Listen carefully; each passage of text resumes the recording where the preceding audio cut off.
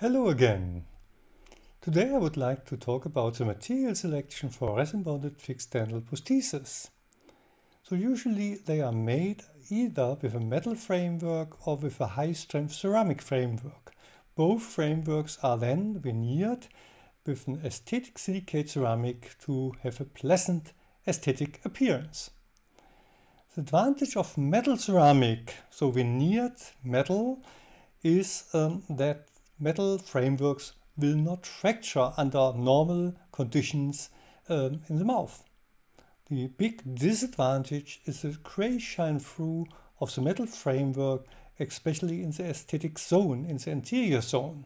So if we have a transparent incisor, the metal framework might shine through and make the tooth a grayish appearance. Another disadvantage of the metal is that metal flexes. And to prevent the flexing and then also the bonding of the metal retainer, usually the dentist has to prepare retention grooves which prevent the bending, the flexing of the metal framework. In order to overcome the disadvantages of metal frameworks, all ceramic resin-bonded fixed dental prostheses have been developed. They are made today out of high-strength zirconia ceramic and veneered with silicate ceramic. The advantage of the zirconia ceramic is that it is strong enough that it will not fracture under normal conditions, intraoral conditions, and even if some traumatic events happened, we realized debonds and not fractures of the frameworks.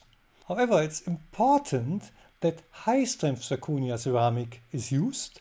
High-strength zirconia ceramic means that is 3 mole yttria containing zirconia ceramic, not the 5 or 4 mole yttria containing ceramics which are more translucent, but much less strong as compared to the 3Y zirconia ceramic.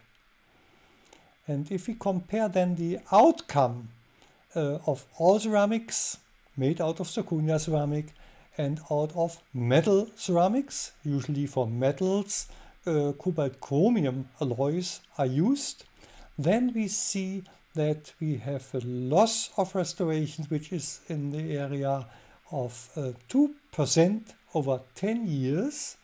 That means 1 out of 50 restorations might fail within 10 years. How does it compare to implant retained crowns? So in implants, about 10 out of 100 crowns fail within 10 years. So the long-term behavior of cantilevered resin-bonded fixed dental prostheses is at least as good as implant retained crowns. So what is about other materials for all ceramic resin-bonded fixed dental prostheses? For example, lithium disilicate ceramic or other glass ceramics.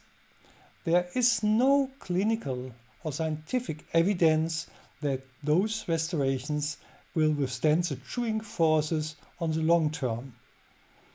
So there hasn't been any long-term studies published, and also the manufacturer of the lithium disilicate ceramic, for example, doesn't recommend to use lithium disilicate ceramic for cantilevered resin-bonded fixed dental prostheses.